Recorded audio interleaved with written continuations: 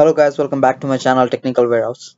So earlier we saw how we created a new URL, okay, which will redirect to our this trial page.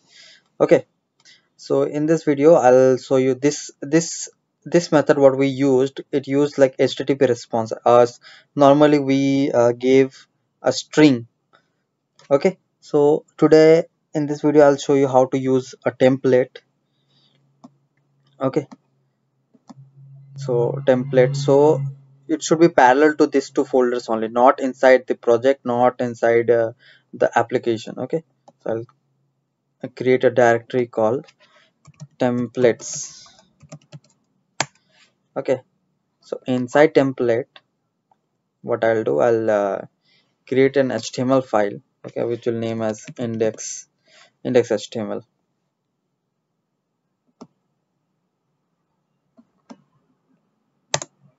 Okay, so as you see, so I'll name this as TrueCaller. This will come automatically. Okay, in the body I'll say using templates. Okay, so how we can use that? So in the views, earlier we were passing this HTTP response, so what we'll do, we'll remove this. Okay, we'll say return render. So render, we have to, first parameter is nothing with the request.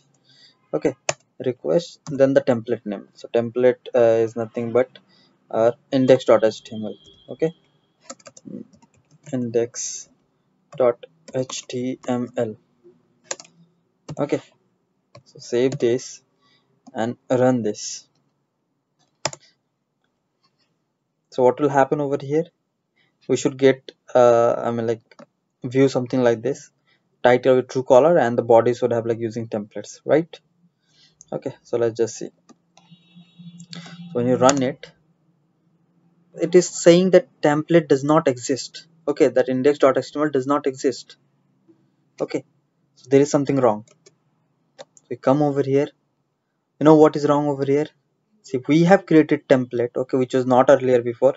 So now we have to tell the system, okay, tell the Django that there is a template folder. Okay, so you have to look there also. Okay, so no problem, we'll go to project. In project there is a settings.py file. Okay, so what we'll do, okay, in this directory, okay, inside the templates, okay, we'll tell them to look here also. Okay, so what we'll do, os dot path dot join, let me query it, this will be better. Okay, the base directory Django for templates. You don't have to like remember everything, it's like I can query it, there's no issue. Okay, so it is like a base directory and then go to templates. You can use this way also. Okay, but I have seen some other ways also, but it's okay, no problem, we'll use this one only.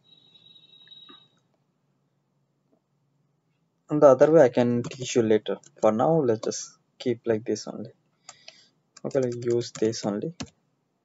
Okay, so inside base directory templates, here the base directory must be defined somewhere. Okay, so it is here, path dot resolve dot parent dot parent. Okay, so it is already settled. Okay, so we'll control save it, we'll see whether it's running or not again. Okay,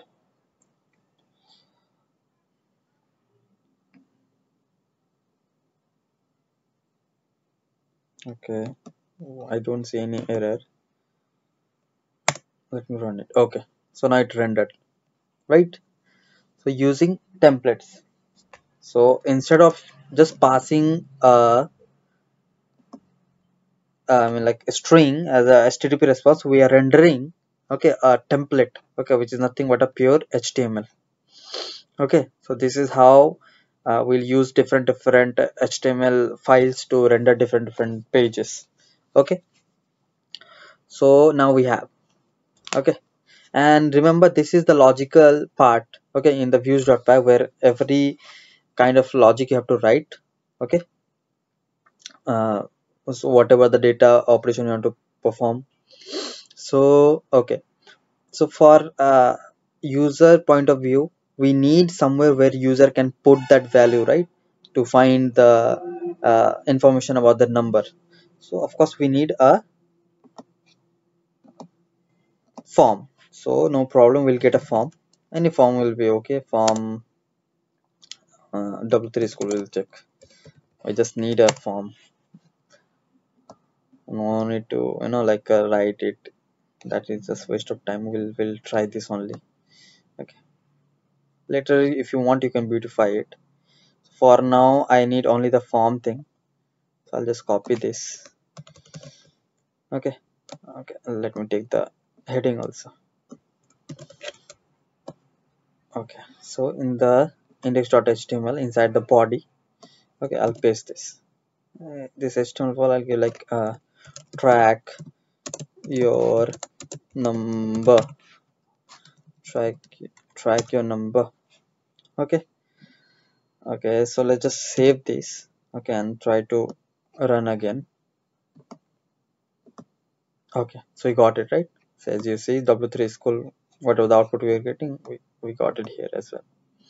Okay, but this other we need to do some modifications so that we don't get that John Doe. We'll remove this. Oh, I don't want this. I don't want this also. Anyway, we just need number, right? So for number, I don't think that we need another text input for last name. I mean, like we'll be removing this last name thing. Okay, so I'll remove that.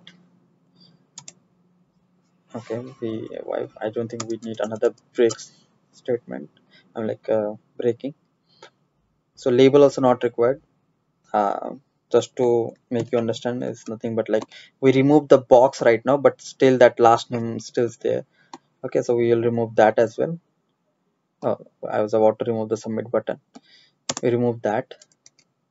Okay, so this is okay only. So we need number. We'll give like phone number. Okay, phone number. Why this is coming as small? Why?